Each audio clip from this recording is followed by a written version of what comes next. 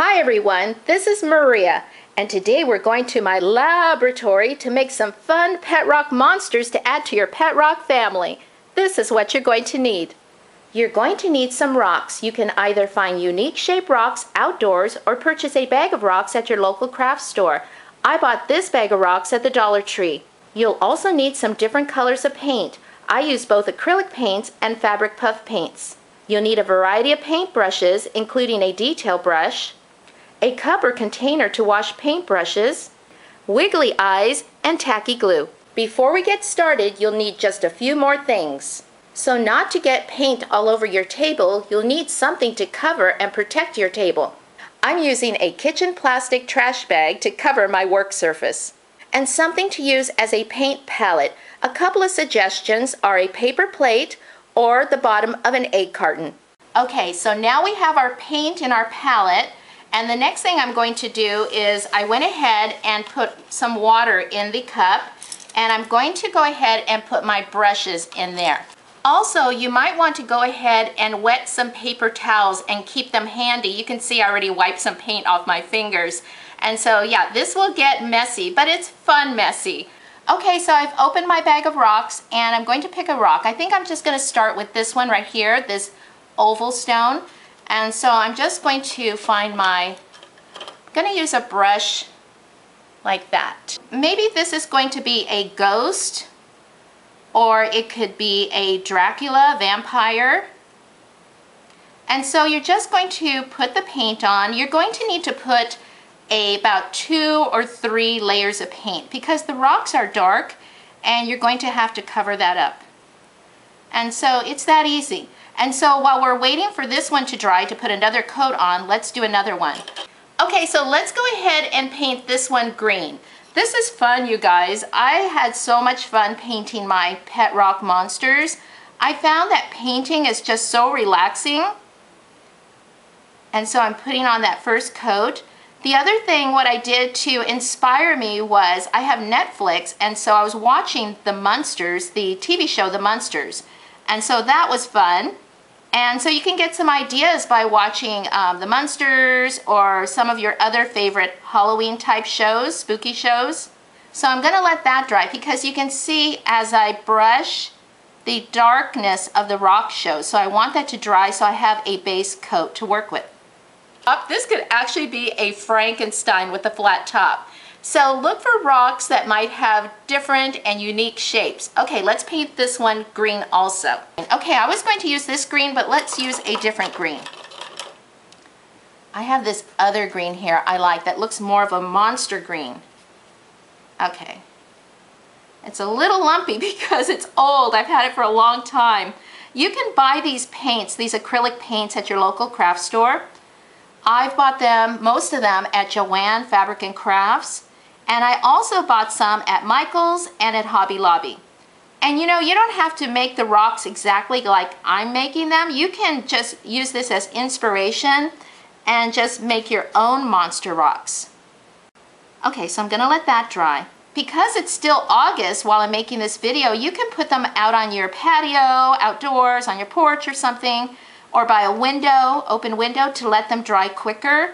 Just don't leave them out there that long because the paint will peel off like rubber, which I found out. So just leave them out there just for a couple of minutes. All right, so let's pick another rock while we're waiting for those to dry. They're smaller rocks, so you can have like pet rock brothers and sisters. And let's see, this one has kind of a unique feel to it. It's a little rough. Also, oh, I like this, I like that. See, it's got a chip. Don't let these deter you, you guys. They look really neat when they're painted. Let's paint this one.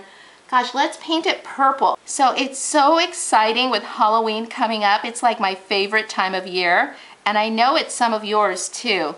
So I went ahead and put these rocks on a paper plate. I took them outside. There's a nice warm breeze out there. It's not too hot. And so I had them in the shade so they weren't getting direct sunlight. And so they dried very quickly, and so I just went ahead and put the second and third layers of paint on the rocks outside and brought them back in right now. So let's go ahead and flip them over now, and we're going to paint the back sides, and then I'm going to do the same thing. I'm going to take them outside so they dry quickly. So I'm going to go ahead and put this white paint on the back of this rock and on this one right here. I do have some rocks that I already painted ahead of time, but I wanted to just show you the process. This is going to be an alien, a green alien. It's so much fun to go outside too and look for different shapes of rocks. I made a witch that I'll show you in a little bit. And I'm going to just take these outside right now and just let them dry, so then I'll put a second and third coat of paint on them. I'll be right back. Okay, so now the rocks are painted on both sides, so let's go ahead and start making some pet monsters. So we're going to make a ghost first, and I'm going to use my finer brushes for detail. Just make some little ghost eyes, just a little traditional ghost. And I need some more black paint. So there are the ghost eyes. And so, okay, I'm going to paint the mouth now. So I'm just going to paint like a little O for the mouth. And there you go. There's your first pet monster rock. Isn't that cute? And so let's go ahead and do another one. So this one right here, I'm going to make into a Dracula. And so the first thing I'm going to do is to do that widow's peak. I think that's what they call it, isn't it? So you know how the hair goes down like this and like that. And then I'm just going to paint that in. And then we'll paint the back side of his head black. And then I'm going to paint the hair like this. And like that.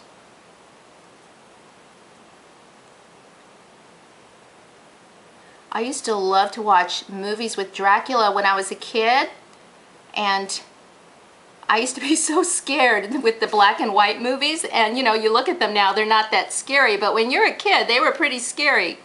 Okay, so you can see Dracula has his hair, so let's give him some eyes now. So for Dracula's eyes, I'm going to use this red fabric paint. It's like a puff paint. And so I'm just going to make some red dots for his eyes. So first I'm going to try it here, just to make sure it doesn't leave a great big glob. So it's just going to be like that. And so let's just go ahead and just got to do it kind of steady there. There we go. He's got his red beady eyes. So now I'm going to give him some scary eyebrows. So I like to just practice a little bit. Okay, I'm going to start from here, and I'm just going to do a quick stroke, just like that. And then I'm going to do one this way. There we go. So now that Dracula is coming back to life, let's give him a mouth with some fangs. So I'm just going to do a straight line, just like that. So let's just give him some fangs here up on top. Okay, so now I'm going to put a little bit of blood dribbling from Dracula's mouth. So there's our Dracula pet rock monster. He looks really cute and spooky. Let's do our alien. So I'm going to give our alien some black eyes. So I'm going to move this down a little bit. I'm going to start at the bottom here, and I'm going to go wider at the top, and just like an almond shape or like a teardrop.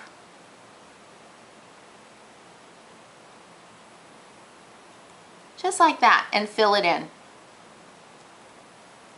So I messed up this eye a little bit, and so when I was trying to make it a little bigger, so if you don't like the way it's turning out, use a wet paper towel and it should just wipe off. If some of the green paint comes off like this one did, I'm just going to repaint it. So I'm just going to repaint that, and I'm going to let it dry, and then I'm going to put another coat of paint over it. So here's the alien. I went ahead and repainted his eye, and it looks a lot better now. So I'm going to go ahead and paint the hair on the Frankenstein, and I'm just going to take some black and go all the way across the top, the flat part of the rock. It's okay if it goes over on the sides. And you can see the paint is on the back because he's going to have black hair on the back. Okay, and so on the front of the rock, we're going to give him some bangs now. So Frankenstein's hair is dry, and I'm going to use this Scribbles fabric paint for the eyes. So I'm going to just go ahead and put the dots for his eyes. Let's go ahead and give him some eyebrows.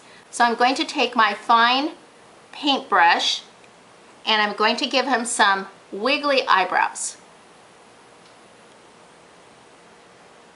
So now I'm going to give him a mouth, and I'm just going to make a red line going across, just like that. Now Frankenstein has a scar. I don't have a lot of room to put it up at the top of the head, so I'm just going to do a scar across his cheek. I think even Dr. Frankenstein would be proud of this monster's scar. So this purple rock is going to be super easy. We're just going to glue this wiggly eye, the googly eye, on the rock. So I'm going to need some of my tacky glue. Okay, so I'm just going to apply some of this tacky glue onto the back of the wiggly eye or googly eye, and we're just going to glue it onto the rock, just like that. He looks like a really friendly monster, so I'm going to give him a smile. So this one reminds me of that Halloween song, The Purple People Eater. I just think he's so cute. So the next one I'm going to do is a sugar skull for the Day of the Dead, the Dia de los Muertos, which is the day after Halloween. And so I found this rock in my backyard. And so it's larger. And so what I'm going to do is I'm going to paint a white skull face on here. And I'm just going to start up here. I want some of the green to show. And I'm just going to make a skull face. Sort of a skull shape. Doesn't have to be perfect. And with these more porous rocks, this is a rock, like I said, from outside, so it's not the polished rocks that you get in the package at your craft store. So sometimes you have to sort of dab it to go into the pores of the rock. So now let's make the face of the sugar skull. So I want to give it some eyes, some dark eyes. So basically the nose is going to be the shape of an upside down heart. So I'm going to turn the skull upside down because it will make it easier for me to draw a heart that way.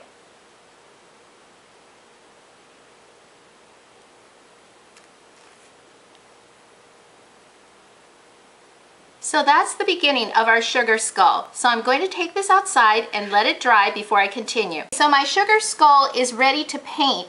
And so if you need some ideas for how to paint a sugar skull, you can go onto Google and type in the search field sugar skull image.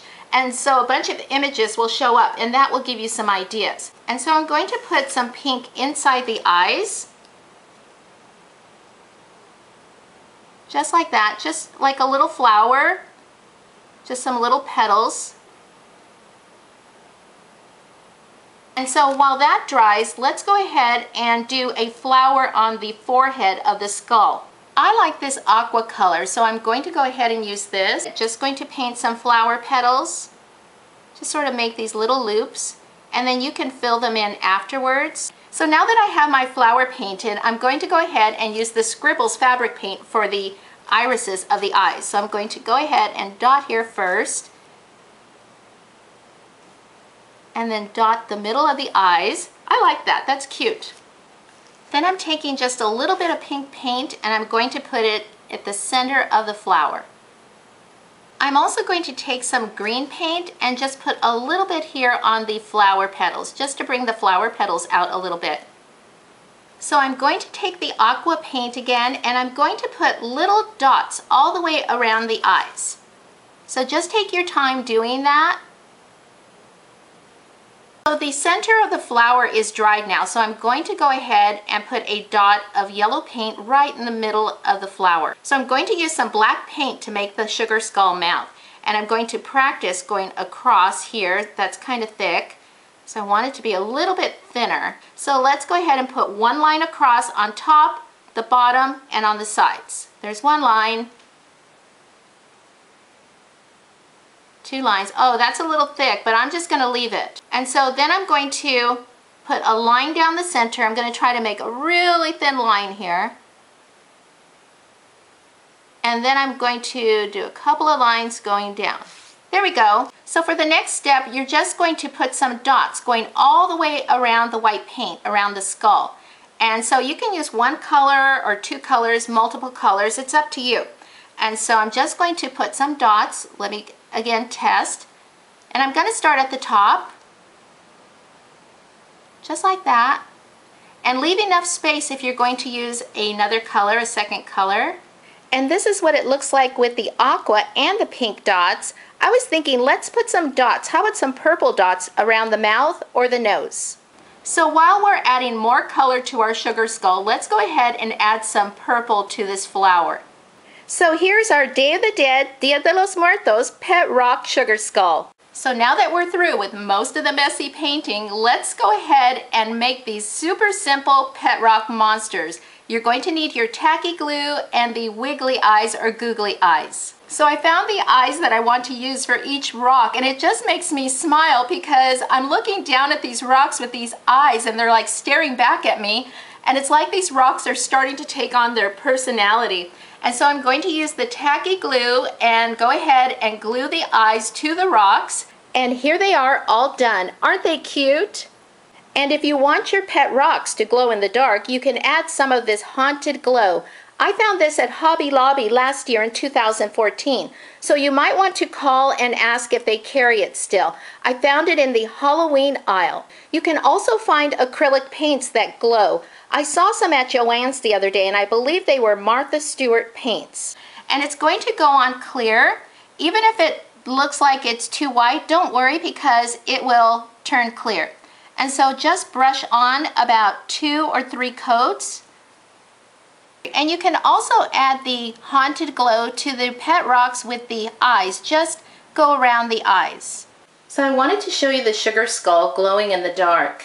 For other pet rock monster ideas, I'd like to show you this witch I made. I found the rock out in my backyard. The hat is from felt, and the hair is from a fluffy chenille stem. She's even got a wart on her chin. And here's a mad scientist. You can also make a pet rock ghost and a pet rock mini ghost.